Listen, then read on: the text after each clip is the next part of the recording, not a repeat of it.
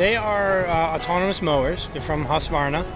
They've been around in the industry. Husqvarna bought the rights about the 80s, and they've been developing this autonomous lawnmower that will, improve our playing conditions, we feel, pretty significantly.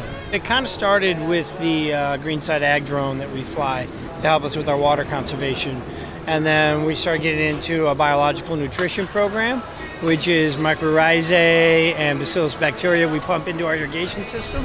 And then that kind of fed into the next thing, which is automating our lawnmowers. Trying to free up more time of our staff so we can utilize that time and specifically go after certain areas. We're still going to have lawnmowers, but we're able to take that bit, we're able to turn it around and turn it into more staff to get the work done and turn it into a better playing service for the players because they demand consistency. I really think that this could be a game changer for a lot of high schools, a lot of parks and recreation. Mowing your grass, believe it or not, is one of the most expensive things you do as a groundskeeper. So if you can get something to do that, you can reallocate that labor into more details.